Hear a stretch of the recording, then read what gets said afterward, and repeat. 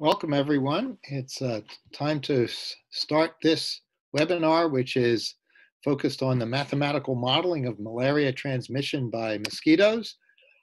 And this is sponsored by the National Institute for Mathematical and Biological Synthesis, which is based at the University of Tennessee, Knoxville, and is supported by the National Science Foundation through a cooperative agreement with the University of Tennessee.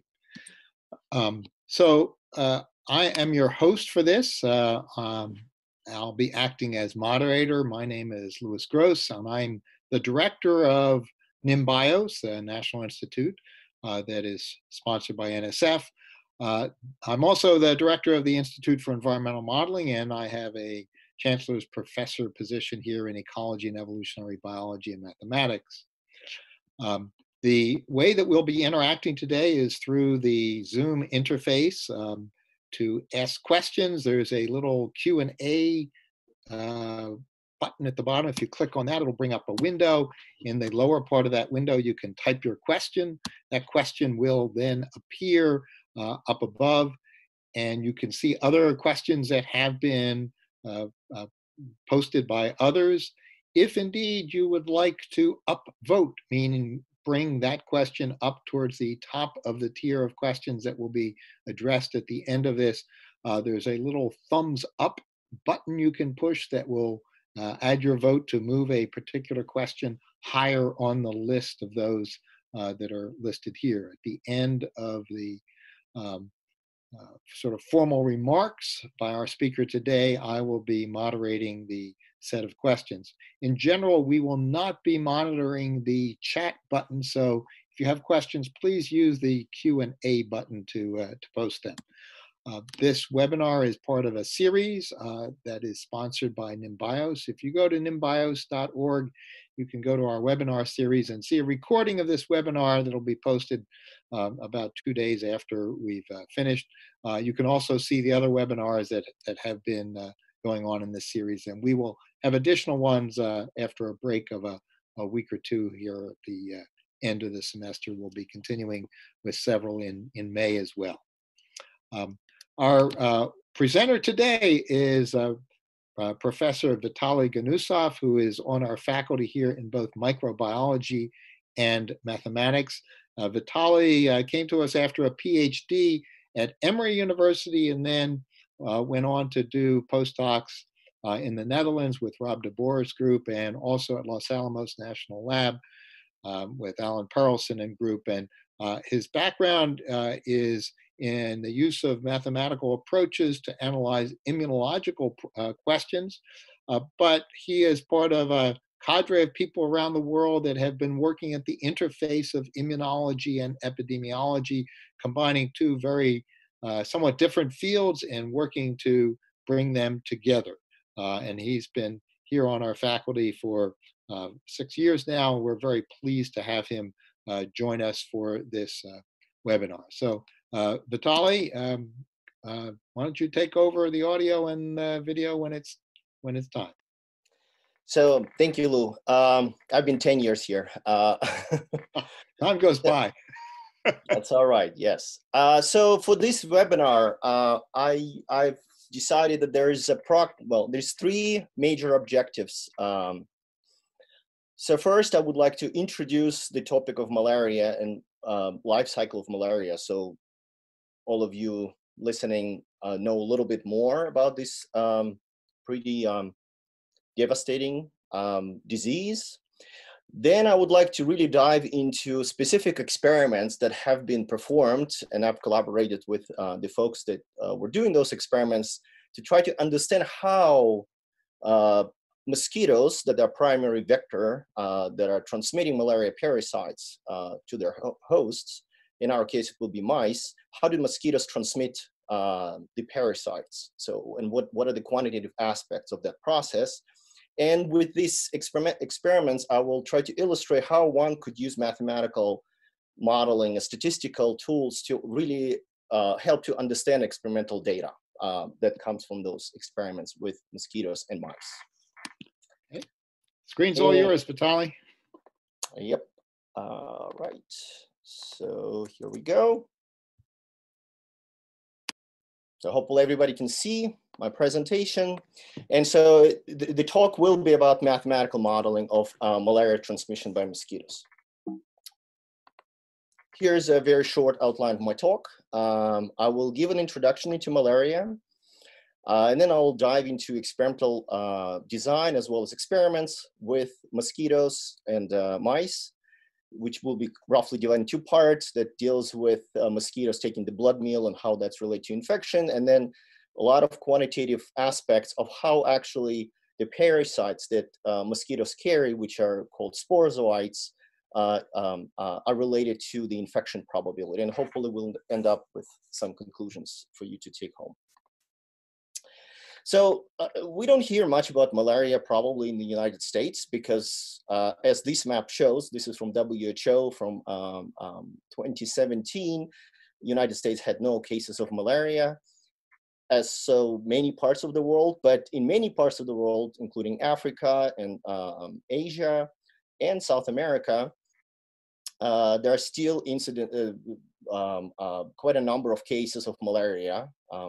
China has been doing a good job at reducing the incidence of malaria, as well as some other countries in the world.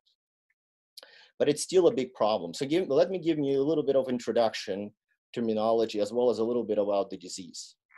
So malaria, when we say malaria, we really mean a disease, right? And it's a disease caused by parasites, and these are unicellular parasites from the genus Plasmodium.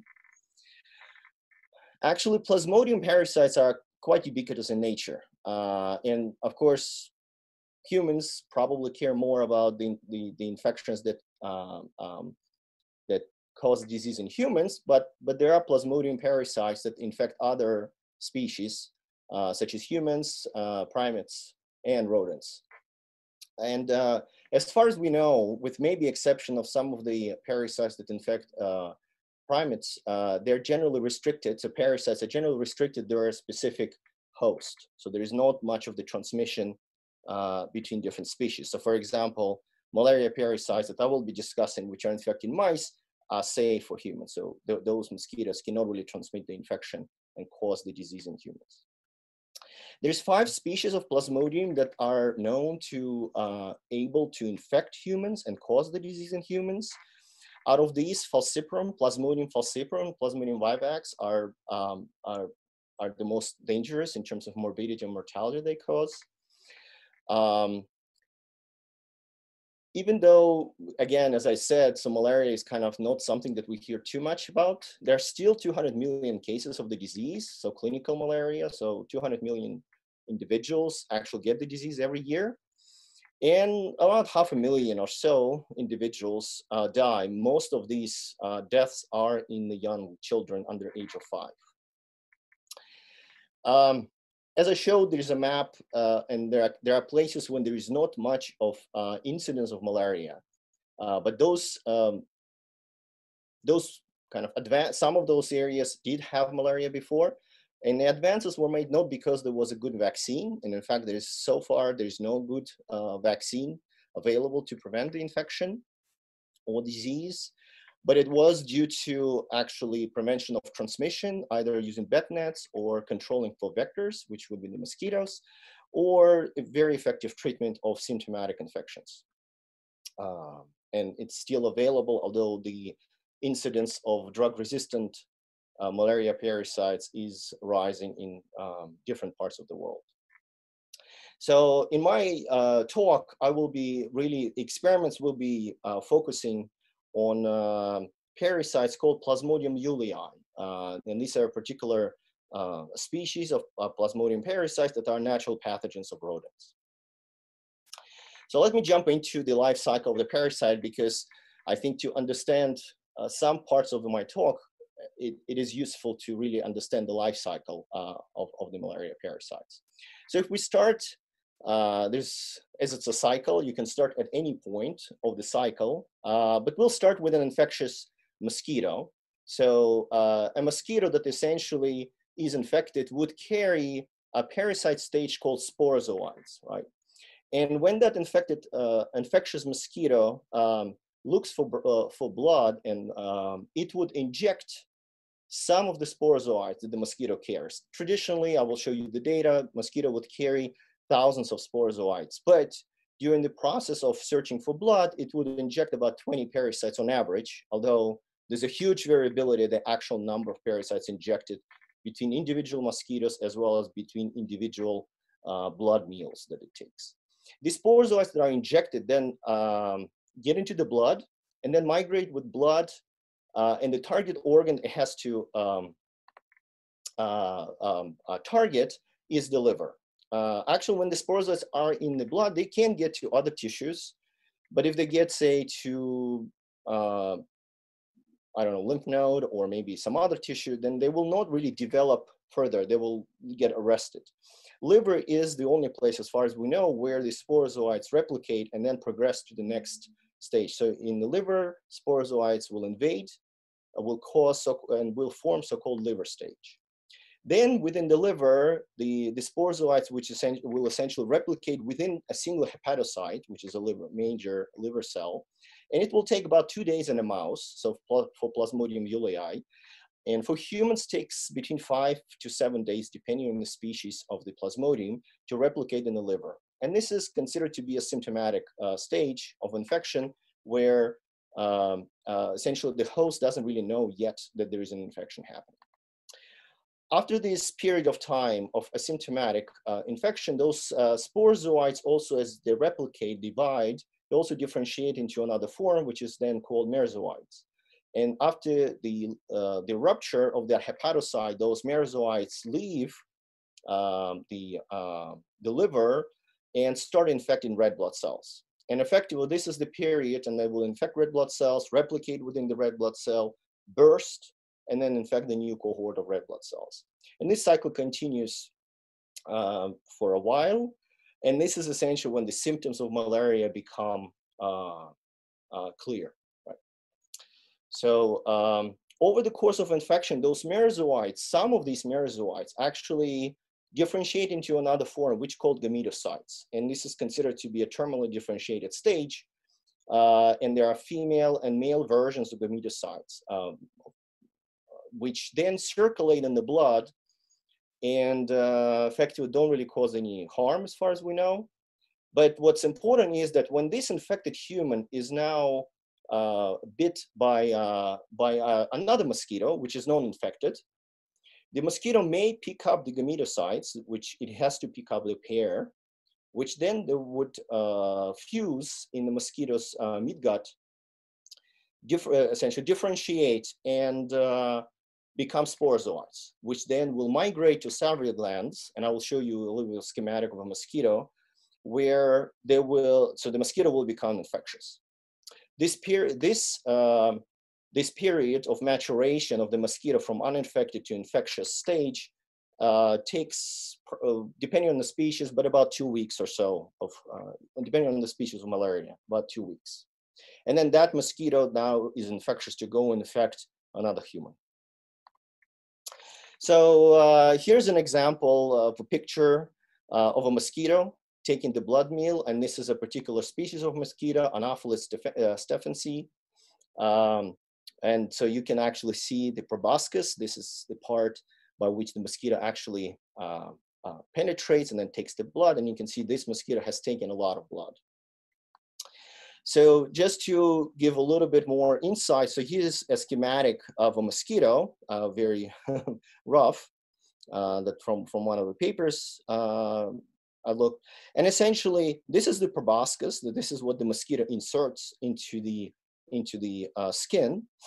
And then when it takes the blood goes into midgut. And then when it picks up gametocytes, this is where the gametocytes have to fuse and essentially form, it's called an oocyst, which then differentiates. So over time, from the oocyst, you get sporozoites, and these sporozoites have to migrate back and enter into salivary glands.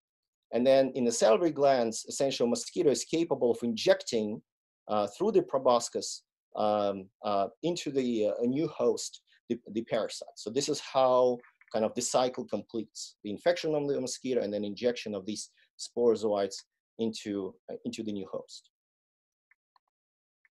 So The fact that mosquitoes are important for malaria transmission has been realized about 100 years ago. It's very kind of easy for us to think that the nature and origin of infections and how they spread is kind of obvious, but if you go to older literature, 1800 literature, it's not always clear how it was transmitted, the malaria, and we're debating hypotheses. But then people have discovered that the mosquitoes are the key. And then to really understand, well, how do we control malaria, especially in Africa or in some parts of Europe as well as the US, people started actually building mathematical models to quantify which processes contribute the most to the transmission of parasite. And the credit goes to those efforts, probably to many individuals. And I recommend, if you're interested in these questions, read this very nice review in PLOS Pathogens by Smith et al. But generally, we credit Ross and McDonald for creating quantitative frameworks to really understand transmission of malaria in the population. And the way eventually McDonald has done it was to formulate this parameter that is called the basic reproductive number, that perhaps many of you have heard already quite a lot because we talk about COVID-19 and R0 of COVID-19. So malaria also has R0, although the value of that has been debated a lot. And if you formulate a mathematical model of how malaria parasites are transmitted in the population, the R0, or an average number of infected individuals that one infected individual will produce if introduced into fully susceptible population, is given by these parameters. So, and you can see the formula, but I'll explain. M is the ratio of mosquitoes to humans. So that's how many mosquitoes are there in a particular, say, village per human host. A is the biting rate. So it's a frequency at which mosquito bites a human in a population. B is the parameter, which is probability that infectious mosquito bite results in human infection. It's actually, we're going to be looking at that. C is the probability that the mosquito that is uninfected becomes infected following a bite of an infected individual. G is the mosquito death rate, and R is the rate of recovery from malaria infection. The usefulness of this formula, and it seems like very kind of maybe simple and trivial, but when McDonald in particular discussed, if you look his papers from the 1950s, discussed the role of different processes in controlling the disease, we want to reduce R0. And we can see that not every parameter enters linearly in the R0 expression. In particular, the noticeable thing was the biting rate, right? Or the mortality that comes as nonlinear. One comes as an exponential term, which is mortality of the mosquitoes, or the biting rate comes as a square.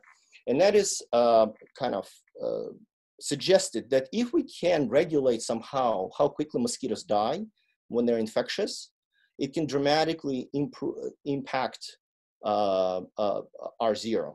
Or the biting rate, which comes as a square. And again, the bed nets, for example, that are used commonly are really used just, can be quite effective, in part because the biting rate comes as a square into R0 expression. It's interesting, again, you can actually look in older literature, and there's a lot of these parameters that actually can be estimated directly from the data. For example, mosquito mortality rate, I just recently read a few papers from 50s where it was actually using some very interesting, cool methodologies. Mortality rate of mosquitoes in the wild has been estimated, or for example, how many mosquitoes there are per human, or the biting rate. But what has not been really estimated is this parameter B. What is the probability that bite by an infectious mosquito results in an infection? This has not been estimated. And hopefully by the end of this talk, I will show to you how that can be estimated, at least for infection of mice in laboratory. So even though malaria has been studied for such a long time, over 100 years, there's still a lot of questions we don't know, or there's a lot of questions, answers to which we don't know. For example, one of the big questions that are still being debated is taking blood meal needed for infection? And so here I need a little bit of introduction, So when the mosquito is kind of approaching a host, right, it needs to look for blood, right? So it doesn't always know what the blood vessel is in the skin, right? So it does the probing. So it looks for the blood vessel, and when it finds the blood vessel, it will start sucking blood. So it does need to have take blood. So female mosquitoes generally need to take blood to be successful in terms of progeny. But the question has been, is it required or not? Why is this important? Well, it is important because taking the blood meal is a very, very easy metric to see whether this mosquito has encountered this particular host.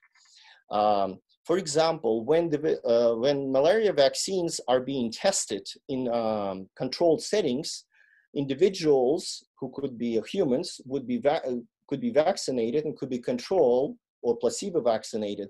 And then each of those individuals or sets of individuals would be exposed to a number of mosquito bites to see if vaccine works or not. So how is mosquito biting kind of defined? Well, if mosquito takes the blood meal. And it's very easy. You can look at the mosquito and you can just see red in it, or you can squash the mosquito and you can just see, did the mosquito take the blood meal or not? So this is a very, very clear indication of the encounter. However, if taking the blood meal is not required, because mosquitoes sometimes can sit on the skin, look for blood and not find it, and they will fly away. So if that happens, then this mosquito is kind of removed and another mosquito is put on the skin of an individual. And then so for vaccine trials, if blood meal take is not associated with the transmission of infection or transmission of parasites, then every individual has a different number of mosquito bites that they're exposed to, and that could really have a dramatic impact on the estimation of vaccine efficacy per one mosquito bite. This was a little long. Second point is, are all the mosquitoes that carry sporozoites equally infectious? And this is interesting because generally it is assumed if a mosquito carries sporozoites, it should be infectious. However, people have noticed, and I'll show you this data just in a moment, that if you count how many times on average an individual in a particular area is bitten, in a particular village is bitten by a mosquito, and then you calculate how quickly they perhaps are developing the disease, and this you can do in cohort studies, there's a huge discrepancy between two numbers, and I'll show that to you just in a moment. And it was up to 10-fold or so. So suggesting that not every infectious mosquito bite results in the infection. So we don't know whether every mosquito is infectious or if there's a difference between how infectious a given mosquito is in comparison with another. So let me show you this data. This is kind of, I think, very nice. And just to illustrate, again, in the 50s, people actually went into villages in Asia or Tanzania or in lots of places in Africa, and they can actually calculate, so how many mosquitoes are there per person? And it would depend on which species of mosquito maybe is prevalent in the population. They can calculate biting rate, so you can have some numbers what the biting rate is by observing. You can see how many infectious sporozoites there are. So this is called sporozoite rate, and generally it varies between, say, 5%, 3%, and here's maybe 15% of these mosquitoes actually carry sporozoites. And then you can calculate the infective bites, how many infected bites per day does a human receive, right? And this varies somewhat, but generally it could be maybe as high as 1 per day, 1 infectious mosquito bite per day. Then what one can do is actually follow cohorts of newborn infants, and this is done here in this bottom figure. And so the lines is the actual curves, and calculate, so how often, how quickly do these infants develop the disease, right, malaria. And you can fit kind of a saturating or exponential curve to that. And then you can estimate that actually the rate, which is called inoculation rate, is about 0.15 per day. And they're completely non-matching. So at least maybe 4-fold difference to maybe almost maybe 10-fold or so different, or maybe even 100-fold, right? So interesting. So MacDonald actually, so this is a quote from him. There is also evidence which appears conclusive to the writer that in this area, only about 1 in every 100 bites inflicted on infants by sporozoite infected mosquitoes results in establishment of infection. And in another area, only 1 in 20 did so. There may be many causes for this failure, and their relative importance cannot be at present be assessed, but among them, some considerable weight must be given to the very small number of oocysts and sporozoites typically found in mosquitoes in such places, numbers which are almost negligible when compared with those commonly seen in experimental infections. So essentially what MacDonald was saying is that perhaps in the natural environments, mosquitoes carry so few sporozoites, they're essentially not causing an infection. And I will try to address that question in my presentation today. So the team that was involved with doing the experiments, and that was Maya Aleshnik and Fatini Sinis. They were both at the time at Johns Hopkins. Maya is now has graduated, and Gayan Yanokian helped as well with some statistical analysis too. So, and kind of it's pretty cool to mention that some of these data have been published actually in PLOS Pathogen just recently. So let me tell you about experiments. So for these experiments, we used, well, Maya used female Anopheles stephensi mosquitoes that essentially were infected by Plasmodium yoelii by feeding those mosquitoes on infected blood. So blood carrying gametocytes, Plasmodium yoelii gametocytes. And so then she waited for about 14 to 16 days. So depending on kind of experiment. So there were many experiments performed after the infected mosquito blood meal. So then those gametocytes will produce sporozoites. Then they used female Swiss Webster mice for infection. And then what she did was she took 1 mosquito and 1 mouse and had an encounter between 1 mosquito and 1 mouse. And effectively, she recorded, so Maya recorded whether mosquito took the blood meal or not. She took the time it took for the mosquito to probe before it started taking the blood meal, where the blood meal was taken, which location. We tested a few locations. I'm not going to be talking about that today. After this bite happened, so she took the mosquito, then she kind of, dissected the mosquito, checked if there was blood meal taken, because physically you might see, but you want to confirm that when you dissect the mosquito, you open the gut and you can see the blood. But then also she would take salivary glands and would quantify how many sporozoites there were in the mosquito using PCR. And then, so that was the mosquito part. And then for a mouse, what she did was she would just follow that mouse over time and wait until a mouse develops malaria or not. So whether she gets a blood stage of infection. So the sporozoites invade the liver, replicate, and then invade into the blood, form merozoites, invade into the blood. And generally, by day 5, they can tell that the mosquito did cause the infection of that mouse. If a mouse was positive in terms of blood stage infection, by day 15, it was already at day 5. So here's an example of the data, just a kind of a screenshot. So in total, we have 412 mosquito mouse pairs, and there's multiple parameters that are recorded for these experiments, including probe time, whether the mosquito takes the blood meal, how many salivary gland sporozoites there are, whether the mosquito, or whether the mouse develops malaria or not, and depending on type of feeding, which I will explain a little bit in a little bit, what it was, and the location. Most of the feeds were on the ear, but there were some other on the tail or abdomen.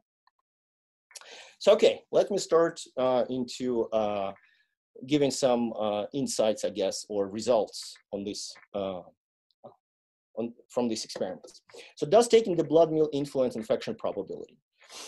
So what Maya did, she actually performed experiments in which she just recorded whether mosquito probed on the mouse and took the blood meal, or it probed and did take the blood meal. And if you look here, so it was about 200 mosquito mouse pairs.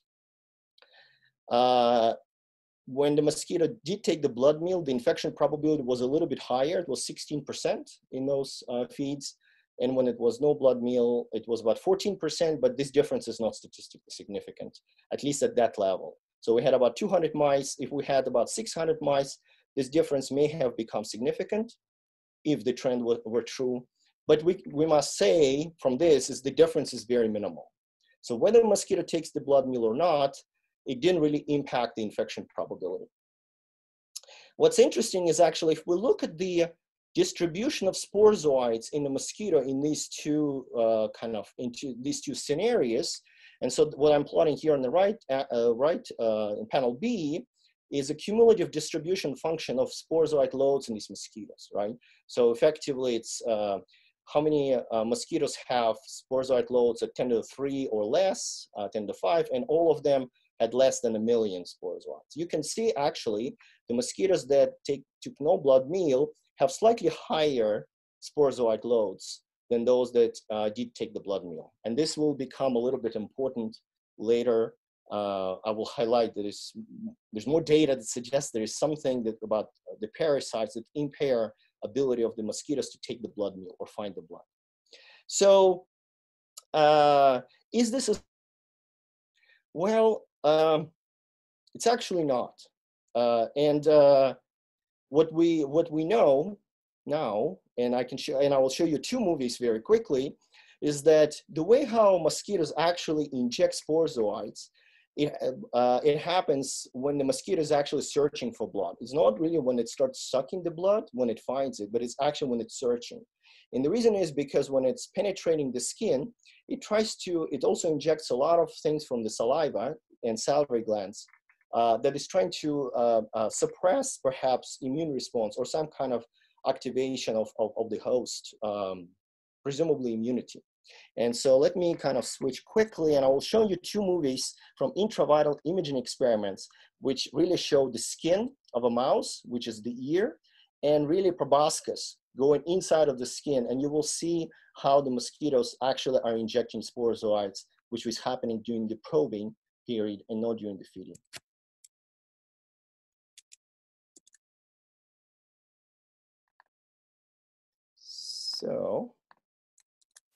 So this is one movie. So what you see here, this is a proboscis going into the skin. And these green thingies are the sporozoites. And essentially the mosquito hasn't found the blood yet. It's really searching for the blood vessel. We don't see what the blood vessel here is, but the mosquito is trying to find it, right? So, and that's gonna repeat again. But, and you can see all this cloud that is actually coming from saliva, from salivary gland that comes in. And actually there is we believe, it is believed currently that this is what actually causes the itching. It's immune reactivity to saliva that causing the itching after the bite. And so let me show, so this is one movie, and let me show you another movie. So again, here's a mosquito probing, didn't find the blood, went somewhere else in a bigger, and then you see all the sporozoites now in a dermal space that are moving around. So all these dots are sporozoites, and they're trying to find the blood vessel to actually penetrate and then try to get to the liver. So I'll show you it again quickly because I think these are really, really nice.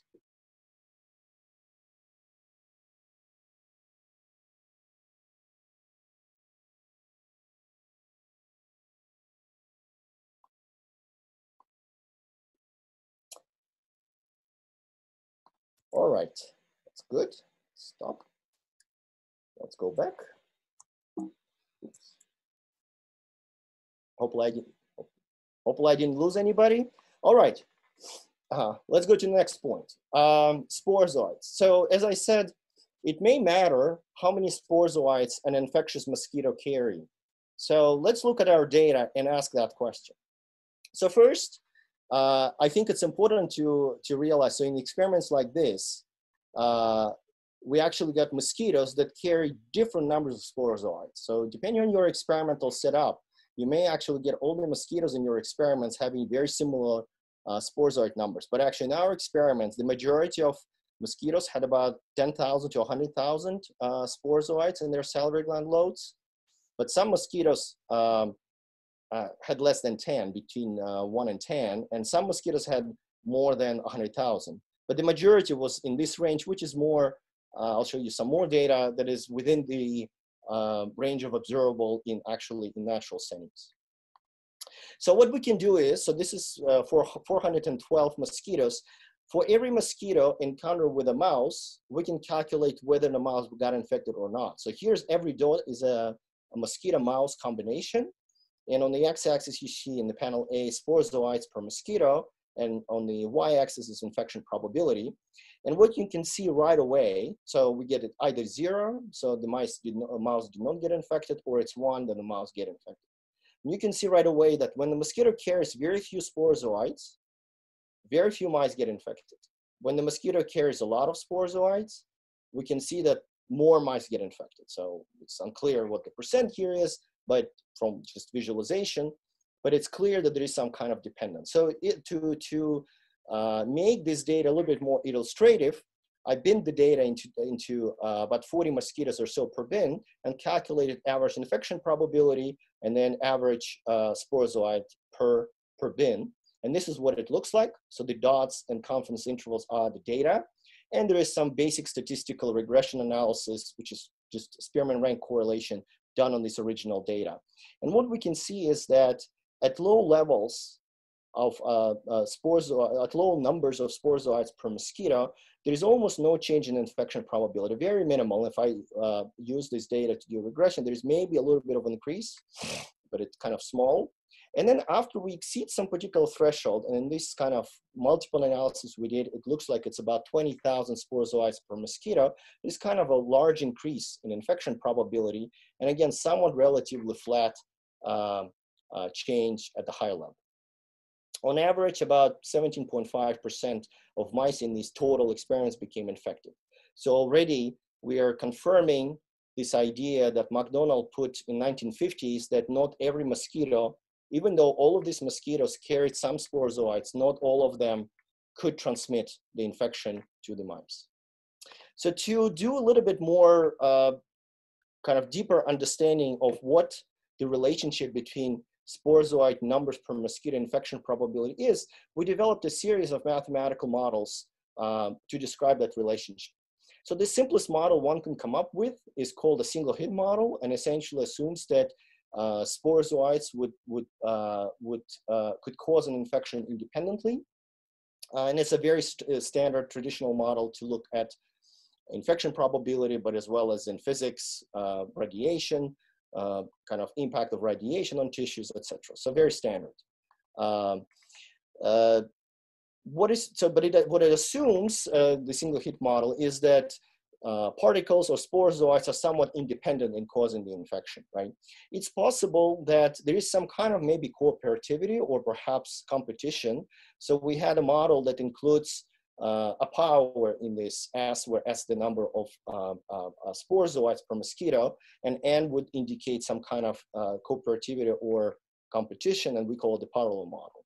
Finally, the third model out of these three is a model which we call threshold model, and essentially says the infection probability is step-like function. Before some threshold, you have a minimal infection probability, and it becomes maximal after you exceed the threshold. And these are kind of basic models. We included a lot of different extension models from the kind of threshold model, which include some kind of slope.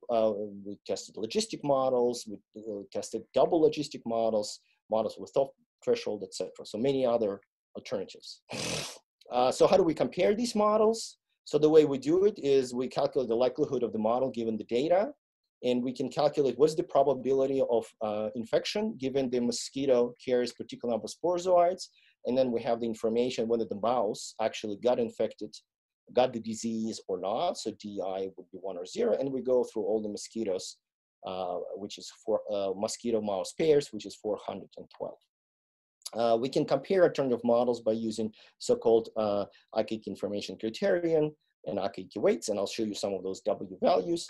And the Akaike essentially weights allow you to weight how good one model is in terms of fitting the data in the comparison with other models that you're considering.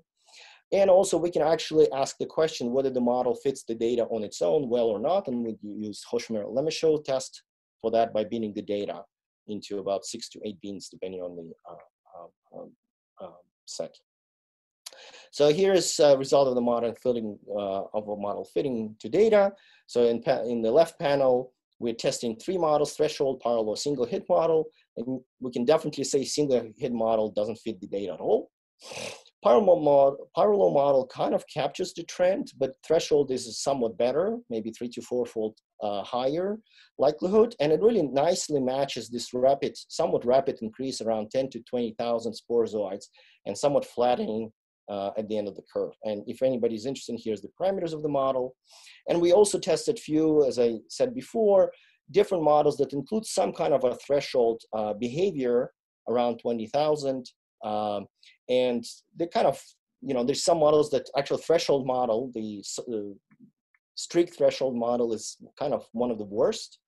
So including some kind of smoothness in this area improved somewhat the fit, but they're still not dramatically different in terms of AKQ weights. So we are finding that some kind of threshold is needed to explain this data. So it's a model that has just a continuous increase was not able to fit the data well, right? Why is that? And just to clear the suspense, we don't know. We have several hypotheses we're thinking about and we are testing, but we don't know. For example, it's possible that how many sporozoites there are in salivary gland impacts how quickly they migrate to proboscis. So maybe if there's many of them, they are like migrating more. It's kind of simple, maybe concentration type of effect. It is simply possible that the likelihood of deposition of the sporozoites in the skin depends on how many there are in the salivary glands. And Fontini has done experiments a long time ago where she actually measured how many sporozoites are deposited by the mosquitoes that are probing for blood. She could calculate actually the deposited sporozoites in the skin and then calculate how many sporozoites there were in the mosquito salivary glands after the probing. And indeed, there is a correlation between these parameters, but it's very, very poor. So R squared is 0.2. So you can see a lot of variability. Mosquitoes carrying the same numbers of parasites can deposit very few or very many sporozoites in the skin. It's possible that mosquitoes that have a lot of sporozoites, for some reason, those sporozoites are healthier in some ways. So it may be related to the fact maybe mosquito took a very good blood meal.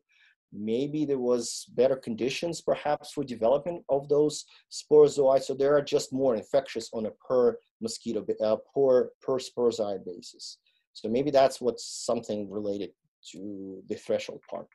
Finally, maybe the simplest explanation, or maybe this is what I kind of personally try to test, is that we have to understand that going from this mosquito to the infection is a multi-stage process. There's a lot of steps involved, and all of these steps have to be successful in order for a mouse to be truly infected and progress to blood stage infection. And if every step is of short duration, then it's possible that it essentially becomes a cumulative effect is nonlinear with some kind of a threshold.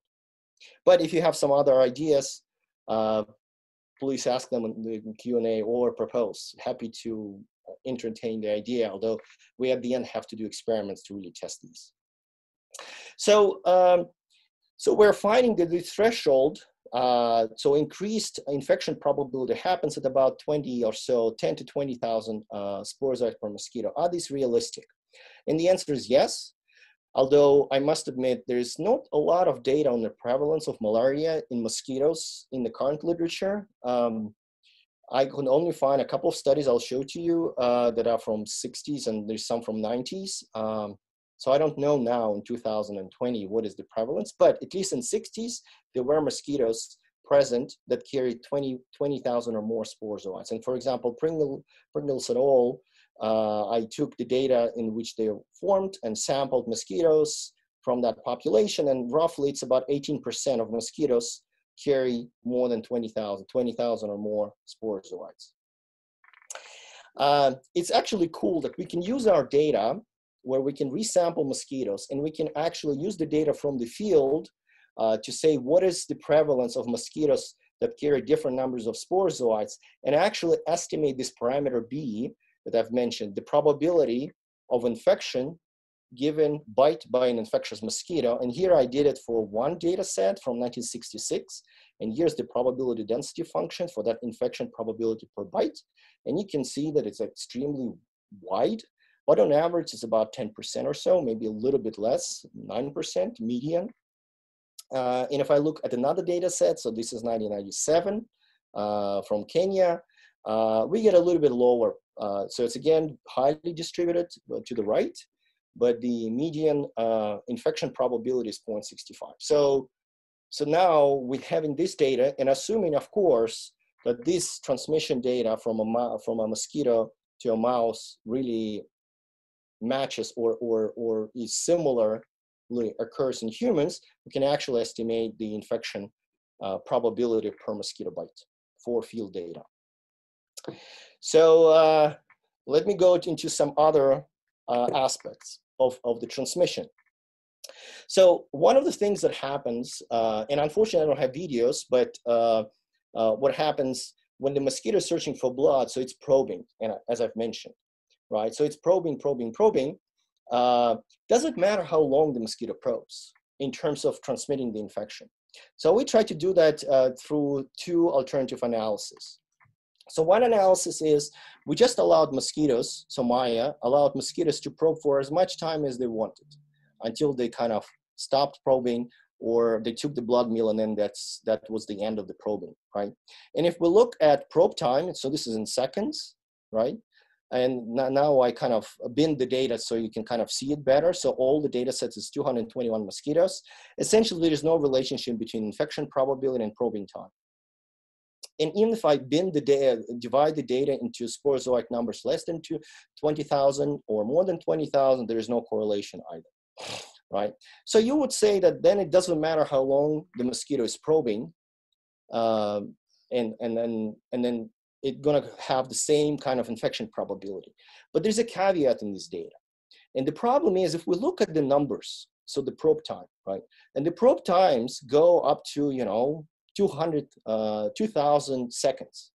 So that's a very long time. So if you think about realistically, how long does the mosquito have to look for blood if it's sitting on a human? Does it have, so this is, we're talking about 20 minutes, right? 20, 30 minutes. Mosquitoes don't have that time, right? So maybe this day, the problem of the data, when we just observe feedings and we don't allow we don't destruct mosquitoes, we just let them so mice in these experiments are immobilized, so they can't do anything. So maybe there's a problem because we need to maybe look at much smaller numbers here, which we don't really have. Most of the data are kind of here in the long probing periods. So Maya did another experiment where it were controlled feedings that mosquitoes were allowed to probe only for 10 seconds, 1 minute, or 5 minutes. And that's it, right? And actually in those cases, here's the data. I mean, it's really 3 data points, infection probability depending on the probe time. But you can already see that now it's kind of, it doesn't look really flat, right? And we fit it a couple of different functions, so saturating function or logistic model to this data using likelihood. And both of these models predict there is an increase in infection probability with time. But saturating function actually allows us also to predict what's the half saturation, and it's about 23 seconds. So in 23 seconds, there is a half of probability of causing the disease or infection in the mice. So it's very short, and essentially within a minute or so, probably mosquito has done anything it needed to do to transmit the parasites to the mouse, which I think explains, if I go back, explains why we didn't have much of a correlation, because a lot of this data has to be kind of constrained to 60 or so seconds feedings. So kind of let me jump into more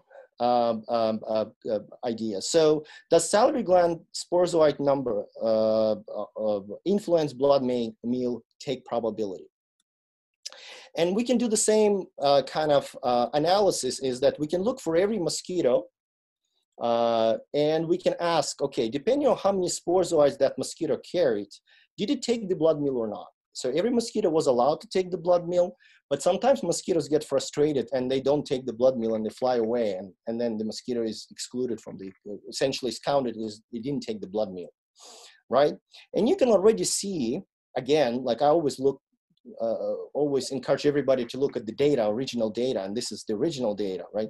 So you can see that maybe when the sporozoite, there's few sporozoites per mosquito, there is more points here than here, but when we get to this side, there is fewer points here and here. And if I bin the data, this is bin data, it's actually the trend is clear.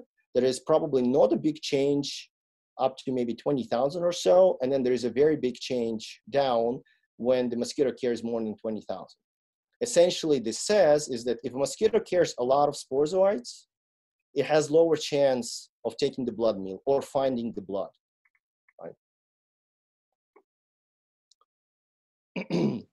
So kind of getting closer to the end, we also asked the question, but does it matter how long the mosquitoes probe? That do parasites somehow impair ability of the mosquitoes to probe? And essentially we found no correlation between these two parameters, although maybe for highly infected mosquitoes that carry a lot of sporozoites, maybe the probing time is a little lower, but it's a very small, it's relatively high p-value to maybe believe it.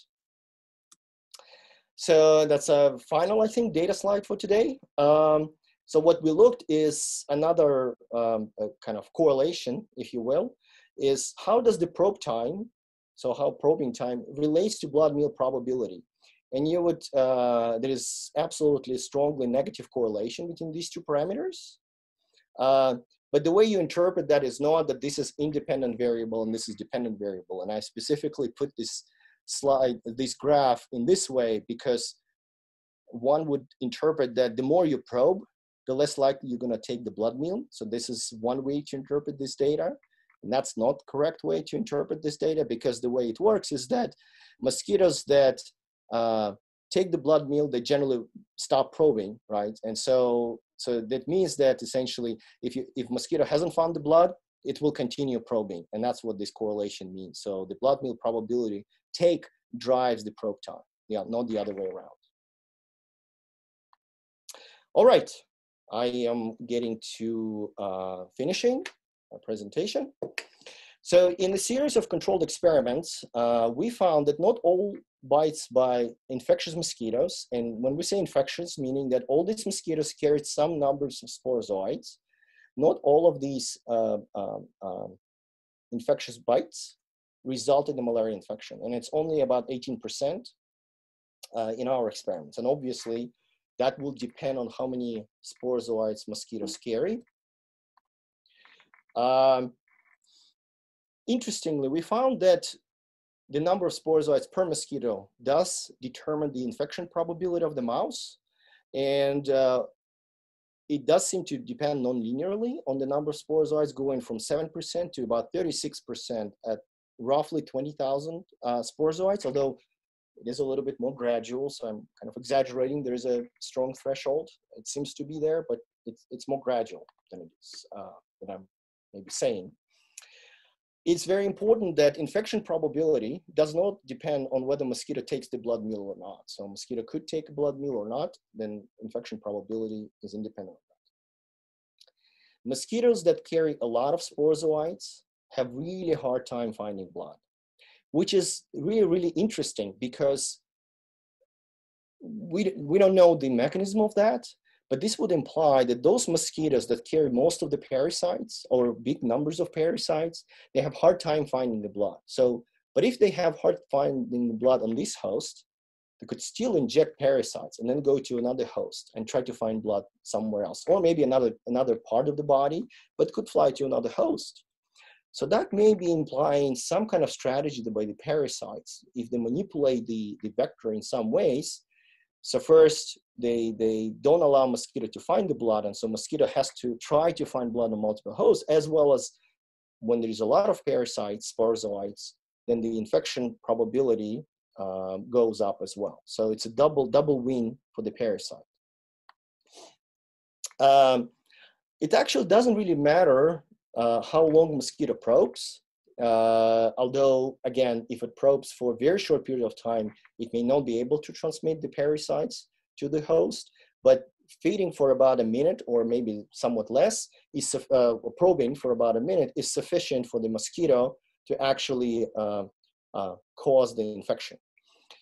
And I've tried to ponder about 1 minute or half a minute or so, and I was thinking, well, it seems like it's a short time, 1 minute, but if you think about a mosquito having a whole minute by poking, probing on the host, and it's sitting somewhere, I think it's very difficult for a mosquito to do that for a minute. It's probably because you will, you get your hand, etc. It has probably seconds only to do so. So even 1 minute is already sufficient probe time that the mosquito must have in order to initiate the infection. So those, in real situations, perhaps that also contributes to the inability of some mosquitoes to really transmit the parasites. And finally, the cool observation is that we now can estimate this parameter B for the Ross-McDonald model, and if we have the prevalence of infection in mosquitoes in the wild, and we make an assumption that our data are translatable to human malaria, which we at this point do not yet know, but we're hoping at some point to get that information. I want to go, people don't do that, I think, a lot, but I would like to go through the limitations of this study, of the work. And essentially, this was work done with one malaria parasite, Plasmodium yoelii, one mosquito species, and one mouse, right? Probably mouse is not maybe very important, but whether another mosquito species or another parasite will change this relationship, we don't know. It remains to be determined. I think we, as I acknowledged, we don't understand why there's this threshold behavior in terms of sporozoite numbers influence infection probability. So I acknowledge, I don't know. The data are kind of noisy. So you would say we looked at 400 mosquitoes, but still lots of variability in the sporozoite loads and infection probability. So we couldn't really find which the best model out of the threshold set of threshold models we defined. So that's a limitation. I think it's not always easy to detect probing time. So when the mosquito puts the proboscis in, gets out, poops in, it has to be all recorded, and Maya did the best she could, but I think there could be some inherent errors in estimating those. We got a very huge range of sporozoite loads in our mosquitoes. I'm really curious why that is the case. I mean, they all were fed on the same blood. They all were kind of similar mosquitoes, so it's on similar blood, not the same, of course, because multiple experiments. But it's still interesting. How is it possible to get such a high range of sporozoite loads? And here we only looked at a few parameters that characterize transmission of malaria parasites from the mosquitoes to the mouse, right? We didn't consider some other ones which could have an implications as well. So I think, for example, age of mosquitoes, maybe health of mosquitoes could be important, and that's an important limitation. So I would like to acknowledge a few people. So Maya and Fotini for performing experiments and inviting me to this project to help them with some modeling and data analysis. I've discussed some of aspects of this work as well as this presentation in my lab, and kind of appreciate their feedback. You all online for joining, and just acknowledging NIH for supporting this work. And I will answer any questions you have. Thank you, Vitaly. That was a great talk. Why don't you keep your screen shared up there, because there may be time to go back to some of the slides based on the questions. I want to start out with something, though, to give you an opportunity to place this in a little bit of context, because for those that have been on the previous, some of the previous webinars, they saw the sort of classic SIR type of approach to analyzing epidemics and disease spread, infectious disease spread. And you've done something quite different, which is often associated with macroparasites. And do you want to just sort of put this in a little bit of a context relative to the classic SIR stuff in terms of the differences between microparasite and macroparasite types models? Hmm. Well, so the R0 so kind of, I'm not sure, it could be answered at several levels. Just to say that malaria models are SIR type models, and this R0 expression that MacDonald kind of derived was actually formulated in terms of differential equation, SIR type model that would track infected individuals, uninfected, and vectors, and you would derive R0. I mean, so if we think about epidemiological models, I guess there's two approaches you can think about modeling, but then we also kind of need some parameters to make sure that these models are faithfully representing the dynamics of the infection we're considering. And so there's some things you can kind of try to measure by maybe in experiments or just observing individuals. For example, like for coronavirus infection right now, we have some data on maybe time between infection and maybe symptoms, or between symptoms and recovery, or how long it takes, how much maybe shedding there is. So these parameters you can kind of estimate directly and put in the models. But also a traditional approach, a big approach is just by looking at epidemiological data and fitting models to seasonal influenza, for example, dynamics, and then trying to estimate some other parameters. So I guess the approach I took here was the first approach, meaning that let's look at specific details of the infection and try to derive epidemiological parameters that then somebody can say use in a model epidemiological spread of the disease, Okay. right?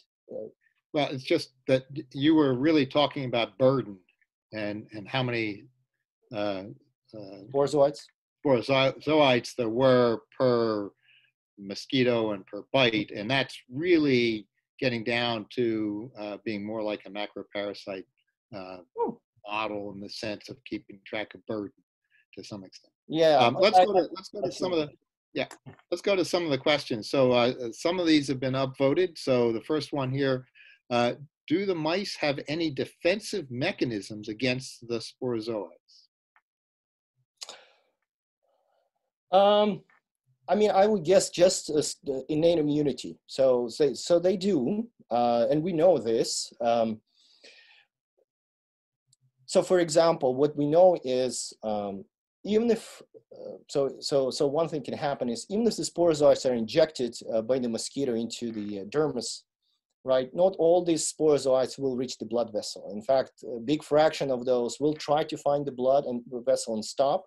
For example, we don't know what processes. It could be antibacterial, some kind of antiparasitic environment perhaps in that tissue.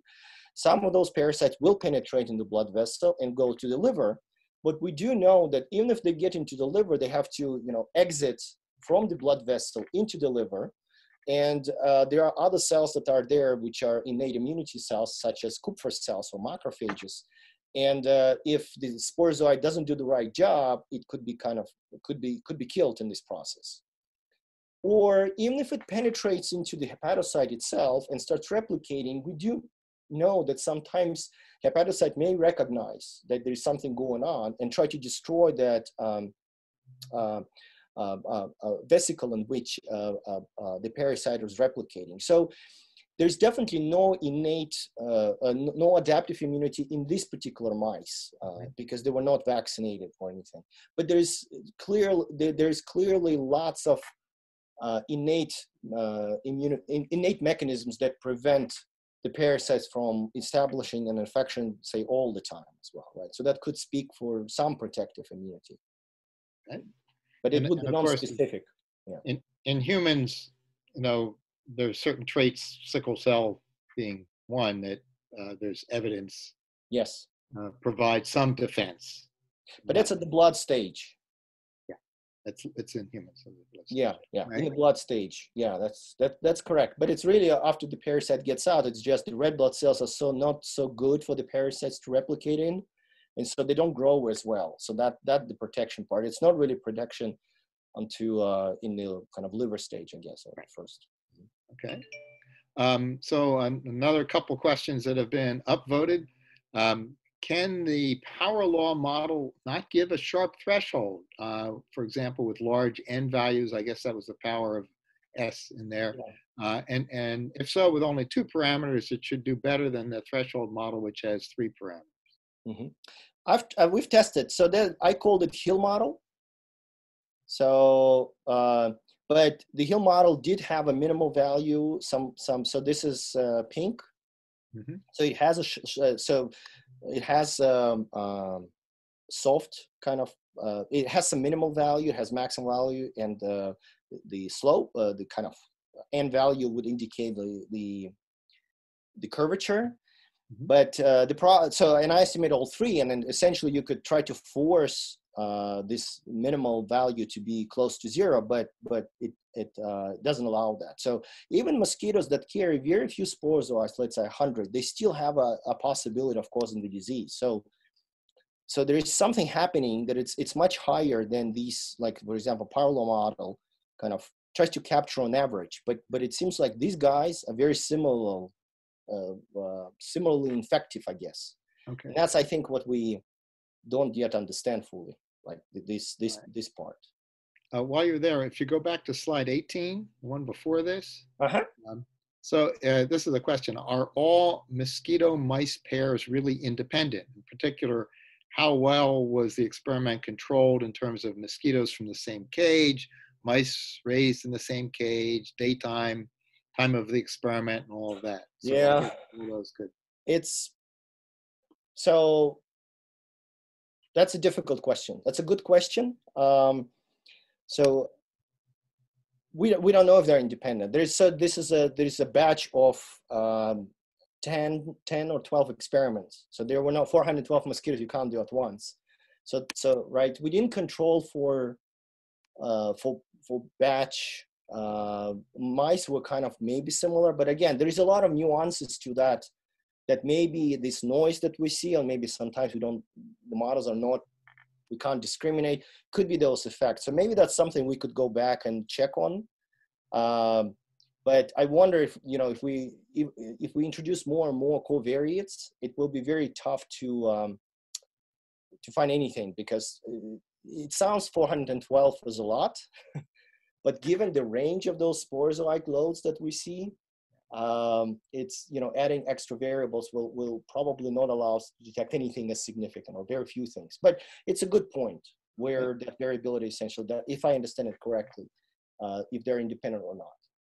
But in likelihood methodology, actually, we assume that, least squares, you assume that your viral load, for example, measurements over time are independent, even though we kind of expect a virus growing exponentially will grow, and so they are dependent. So it's a standard approach. It works, I guess, but maybe it's a limitation to include covariance on other aspects. We didn't do that at this. We had too little, I think, data to look at that question. Okay. So this one, I think you've addressed a little bit, but it's, as a theoretical immunologist, would you care to speculate on mechanisms that might be responsible for the thresholds that were observed? Yeah, I guess I kind of, when I put the alternatives up there, so that's the thoughts. I mean, I don't like to think about specific mechanisms because there's so many. So I am thinking that it's probably a combination of lots of bottlenecks that the parasite experiences to go from the mosquito to the blood stage infection. So because it's as I described in the kind of schematic of the life cycle, there's a lot of steps so sporozoites have to make in order to cause the blood stage infection. And I think if every one of these is kind of and failing one of those creates no infection, right? So it's a kind of a cumulative process. So in order to exceed, so I think that's what creates maybe a nonlinear behavior, is that just increasing each one of them by a little bit, you make a threshold type of thing. So that's a hypothesis at this point, where the way to look at it, I think, is really to try to quantify every step. And that's the idea that I'm kind of trying to put together. It's like, what's the process that happens when the mosquito injects. So how would that happens, and what's the probability of that, and how does it relate to how many sporozoites are there per mosquito, et cetera, et cetera. Every of these steps, and we have actually quite a lot of data that may allow us to do that. It's just hasn't been put together, I think. So, Okay. So I think it's a cumulative low probability events that just changed a little bit by changing how many sporozoites there are per mosquito. So. All right. So there's a dynamic upvoting going on. Here's a question that just got moved up.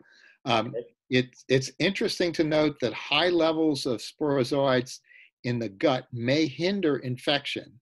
My assumption has been the opposite. How do you explain this phenomenon? Well, it increases infection. I'm not sure. What it hinders is blood take probability.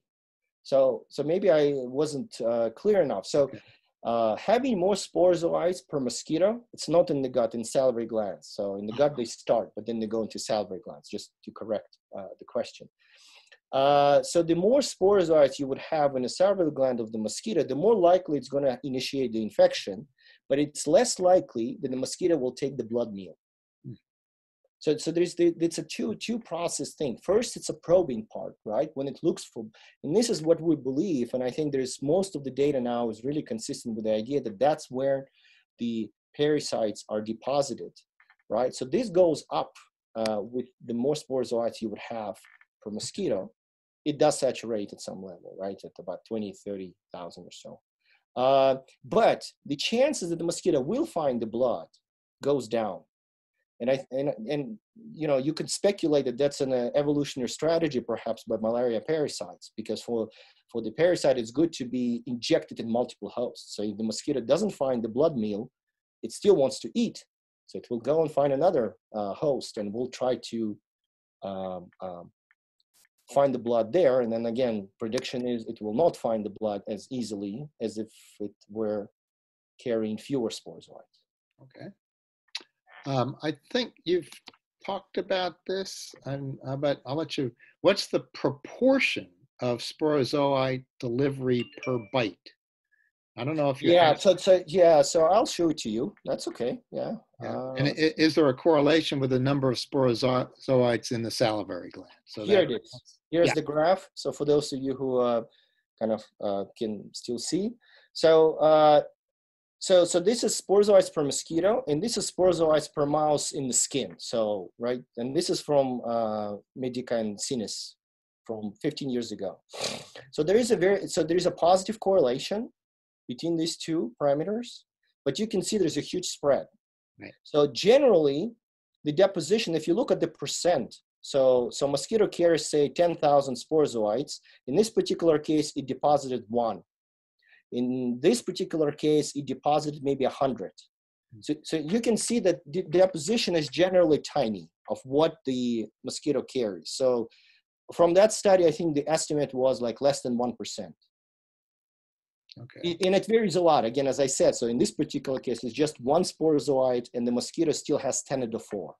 Right. So actually, this person has clarified in the chat, the question was per bite, not per mosquito.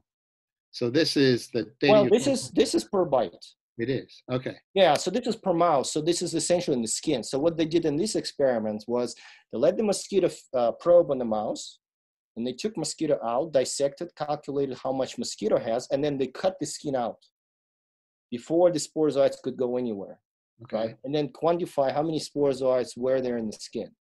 So this is per bite, essentially. Right? So, okay. So this is in the skin, this is per bite, 1 bite, 1 mosquito, and it's a huge variability. But generally, you can see that's 1% or less most of the time. Okay.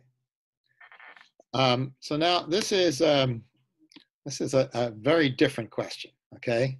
And I'm going to paraphrase it a little bit. So this is from someone who was reading a Pop Science article for the concept of gene drive, okay? Proponents of which talk about the potential for actually causing the extinction of specific mosquitoes, right? Yes. Those that transmit malaria. And can you think of any unforeseen consequences beyond potential ethical issues in the deliberate extinction of one of these Yeah, species, and yeah. that in other words, some people might consider the species unnecessary in the Yeah, ecosystem. yeah, yeah. I understand, right? So, I mean, we got rid of smallpox, right? So nobody argues that we should keep smallpox around, probably, right? But now there's a mosquito that kind of causes a problem in many parts of the world. You know, is it okay to eliminate it?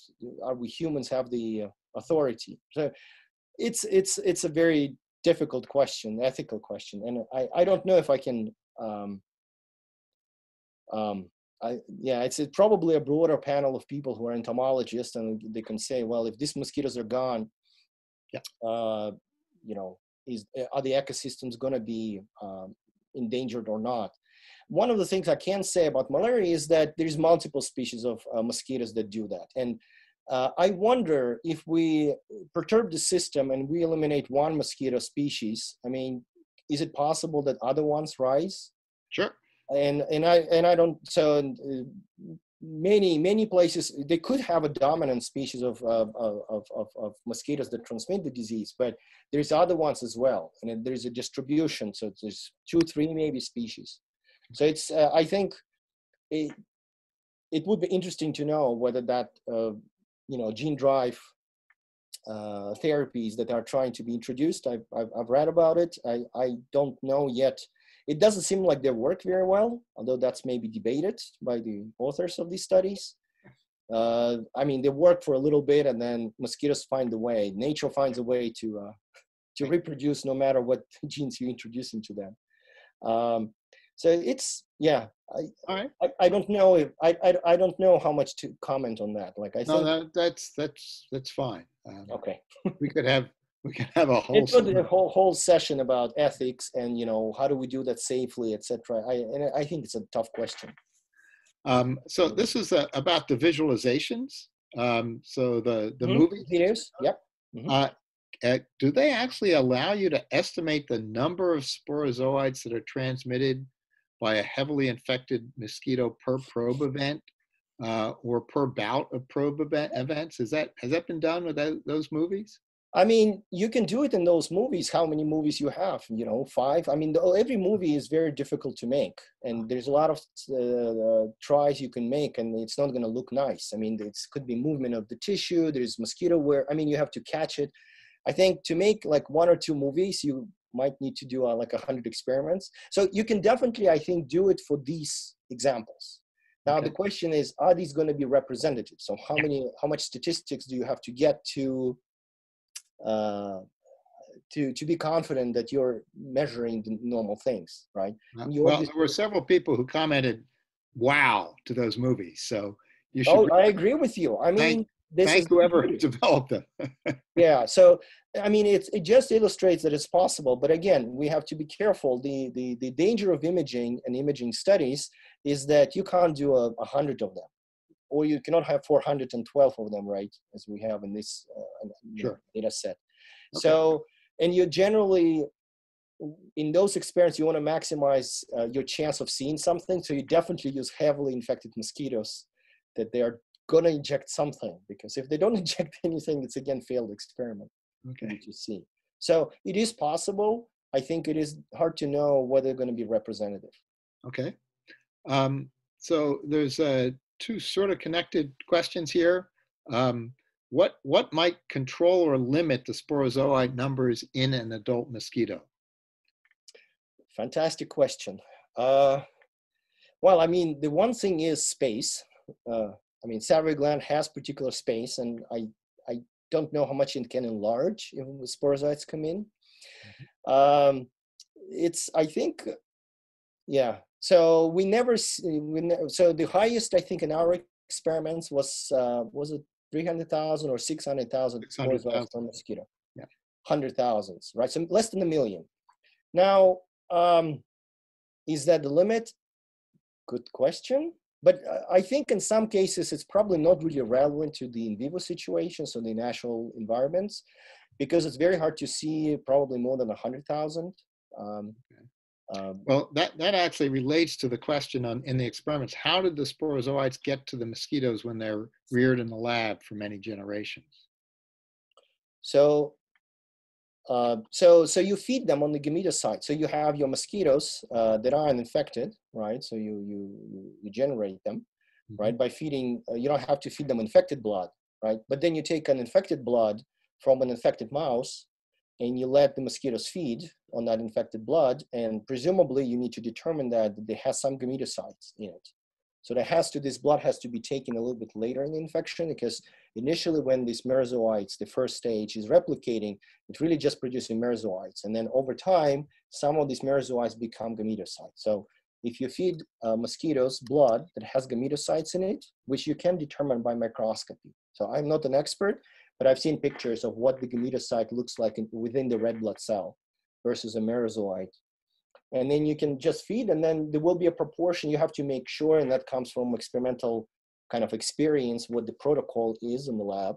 Then some proportions will be infected, not 100%, but then you have to kind of determine that level of infection.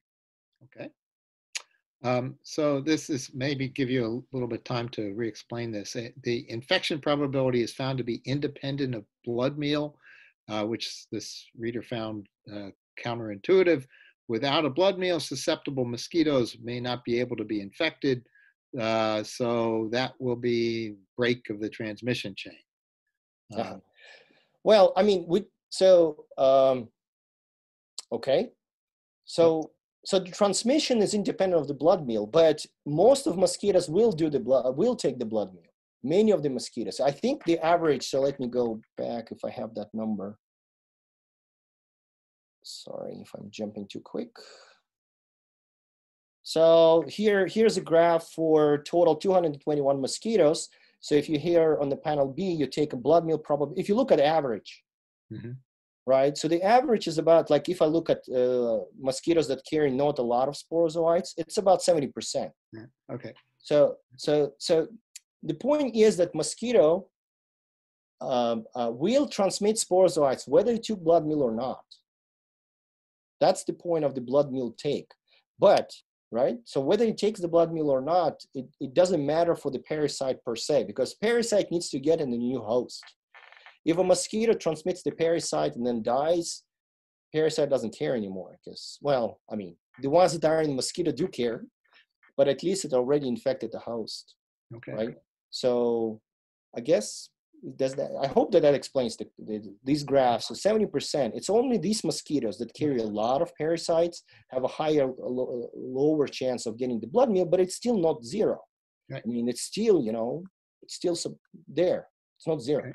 They will take the blood meal eventually. This is, maybe I missed this, but is the probing time proportional to the number of bites or injection of the proboscis? Yeah, so this is how you define a bite. And so I had a lot of discussions because I don't say, this is where it goes to malaria feel. So the bite is the whole encounter of a mosquito with the host.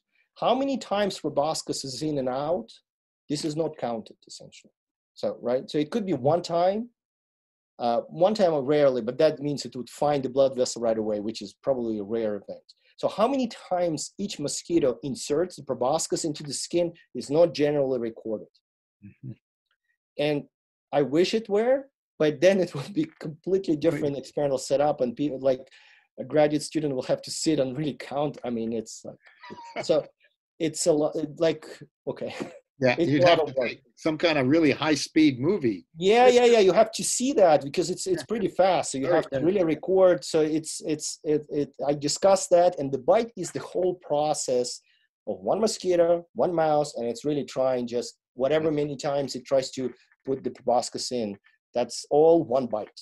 Okay. So if we want to do it per proboscis insertion calculations, it would require completely different sets of data, and I'm not very certain that it really truly, I mean, it matters, it's interesting, but I mean, it's disproportionate amount of effort in terms of getting data, which is, I mean, cool. So, well, if you're interested, let's do it. All right. Write to me. Yeah. So there's a few more. If you feel like sticking on here for another few minutes. Yeah, it's okay. Yeah, we can do a few more. Yeah. So thank you for your response to the question on independence of mouse-mosquito pairs. this viewer was thinking of some method of partial pooling or hierarchical Bayesian inference to account for variability between groups of experiments. But I guess there hasn't been really that group of experiments before. So we have to, you know, what we try to do is to try to be very open about the data and analysis. And so we have, so I'm just going back to the data structure thing. So we have the label of experiments. So that person who is interested, you can, the paper is not officially out, but I can even send the data probably, or you can write to me, or wait until, if you want to be anonymous, you can wait until the paper out. The data will be a supplement. So we have this experiment number, which essentially is a bunch of mosquitoes. So there's no other maybe associated variables, but at least it can be structured by that. Okay. So that could be perhaps used in the additional analysis. And we would like people to go and then, you know, test, kind of see if we actually did the analysis correctly. I hope we did. But if you find more things, absolutely, that would be fantastic if more people get involved and maybe do some additional analysis of the data. The data will be available. We will have some descriptions, what we did, etc. So please go ahead and explore. In fact, I'll just give a pitch. I use this data set. So I taught data science course in the fall, and this was the primary data set actually students in the class were analyzing from different perspectives, partitioning the data. And great. Is there an open website for that course that shows the students' analyses, results, or anything? I did not create no,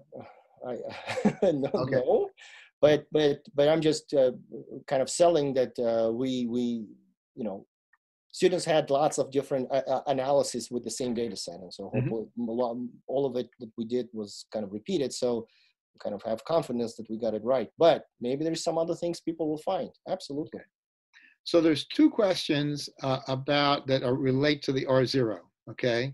And I'm going to try and put them together. So one is, you know, how you formulate the expression of the R0, and the other one here is, I'll read it. If biting rate is affected by sporozoite load, what would that mean for the representation of R0 in the Ross-McDonald model? Would it mean that the biting rate squared term should be replaced with a different biting rate term before the sporozoite load is present, multiplied by a biting rate after, or would it be something else completely in the model formulation? Yeah. You've done, I mean, you've modified it by coming up with a form for the B.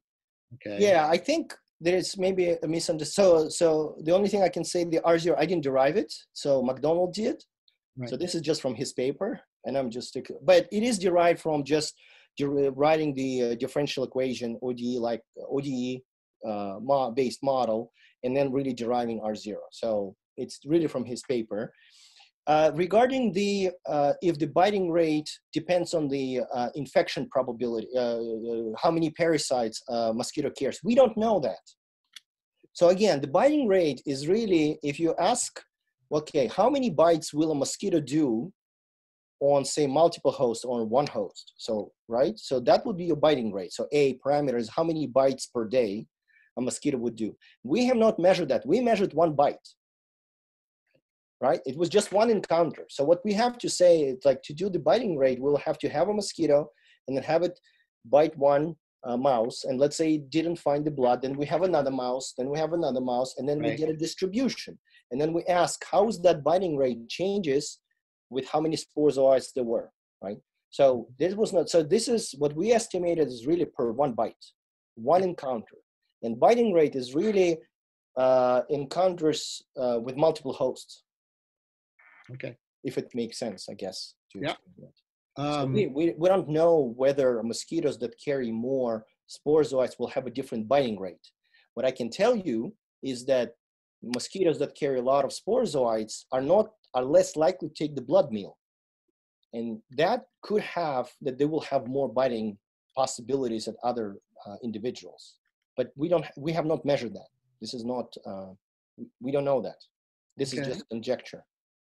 I'm going to, there's just a couple more here. Do you have any work on the mathematical modeling of within-host malaria infection dynamics? So this area, they think, will provide great insights into the mode of transmission. Yeah, we have. I have a project. So actually, I mean, depends which aspects. Yes, Mhm. I can actually go to here's the. So there's something that we do in terms of within host malaria dynamics. It's really related to protection by vaccines, how T cells look for infection in the liver and sporozoites in particular. So we are asking how do vaccine-induced T cells localize the infection and how they eliminate it. So my whole grant that I have right now is on this subject. We also have a little bit of one project that we are finishing, how within host malaria, uh, dynamics of blood stage infection depends on microbiota of mice. And a colleague of ours that was here at UT but moved to another institution found that actually microbiota seem to define how quickly malaria can replicate in the blood, so blood stage. And so we've been modeling, kind of trying to understand mechanistically how that happens. Okay. So, And I think there's one more here that's a bit different. In a natural environment, an individual has the potential to encounter a number of potentially infected mosquitoes. Is it possible that the sporozoites could work cooperatively in the individual in order to increase the infection probability? Or is it more likely that the sporozoites are sort of working independently? So this is about yeah. whether the sporozoite load actually is effective and whether multiple bites lead Yeah. to higher chance of progression to disease. So, yeah. So as a physicist, I'll give you the simplest idea is that if we think about human body and size of the body, right? And then mosquitoes will probably bite in multiple places. And then we think about the liver, one of the, maybe the largest organ in terms of like physically single organ. Lung and liver are the big ones. Mhm. Although, so the likelihood that sporozoites that are injected by the mosquitoes will know about each other if it's different skin parts and then they go through the blood and enter different parts of the liver, I think it's probably very unlikely. And remember, I've mentioned to you that on average, the estimate is it's about 20 sporozoites are injected per mosquito bite, although it varies a lot. And I showed you 100 or one. Right. But 20, and then another mosquito injects 20 somewhere else in some other part of the body. So I think it will be very hard for them to communicate. So I think it's probably independent, but if you have 2 bites by infectious mosquitoes, which carry about the same sporozoite numbers, you have a twice as high chance probably of having the disease. So I think it's probably independent. Okay. Well, thank you very much. We've gone through pretty much all the questions, and it's an hour and a half. So, you know, we've still got 50 participants online, so that's great. You've maintained their attention. Vitaly, thank you very, very much, and thanks to all of those who participated in this. And we will get this posted within a couple days, and I'll throw up the list of questions as well. Thanks an awful lot, Vitaly. Yeah, thank you. That was good. I hope hopefully people found it interesting. Yeah. Thank you. Okay, thanks.